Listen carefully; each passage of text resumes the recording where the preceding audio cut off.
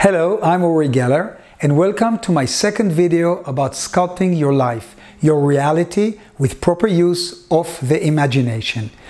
Just to remind you of some of the key points from the last video. 1.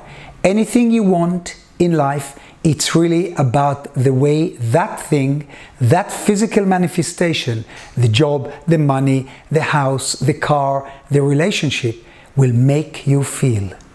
2. Most people think they need to achieve the thing first, to achieve the feeling, but it is the other way around. You need to feel like the person who has already achieved what it is you want to achieve, and then the physical manifestation will follow. 3. We are like tuning forks. I believe that due to the things we think and imagine, we resonate at a certain frequency. The things that come into our lives are all on that same frequency. Please remember that. Now, I want to give you the full picture of how I believe this thing called the law of attraction actually works. I want to fully illustrate for you how I believe we create our own reality, as I think most people have it wrong. Like I say, I believe that we resonate at a certain frequency with what we're thinking, imagining and feeling. But I believe it's much more than this. Now listen, imagine that reality is a hologram which broadcasts directly from you, creating everything in your world. Can you picture an image where literally the whole globe, even the whole universe, is a hologram coming from you, based on what you're thinking, imagining and feeling?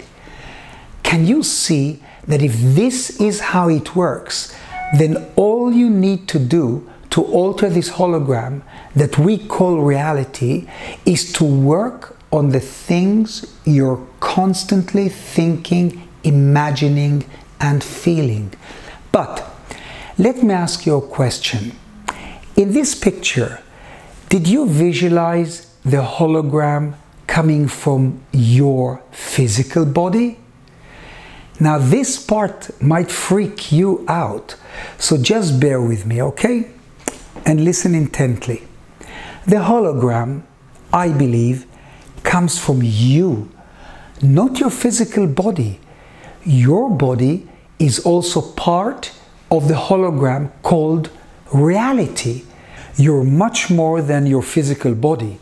I believe that you, me, all of us are all pure universal consciousness, which is another word for soul or spirit. I also believe that our spirit, soul, or universal consciousness, whatever you prefer to call it, isn't inside us, the physical body. No, it's not. I believe it's the other way around. Our body is inside of us. We are the universal consciousness. The entire hologram of reality is inside of us. And the physical body is part of that, doing the experiencing. Now, just take a minute to take that in.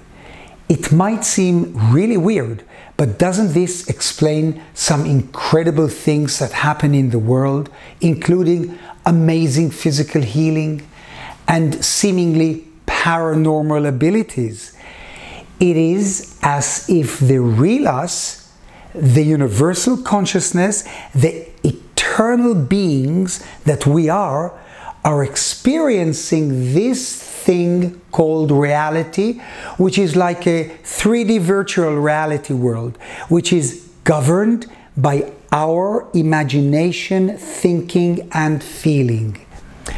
If we feel overweight, for instance, bored, tired, broke, dark and lonely, then we will find ourselves in a world in which we're overweight, bored, tired and so on.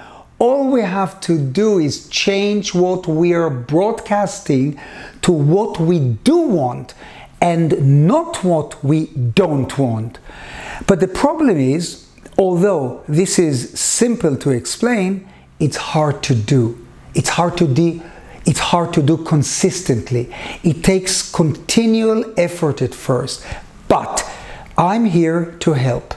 For some reason, I learned how to use my imagination over the years, and I hope to help you do the same.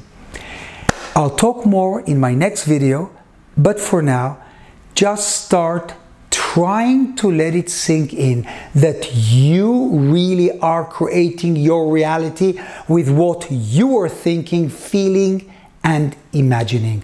I'll be back soon, sending lots of love from Old Jaffa in Israel.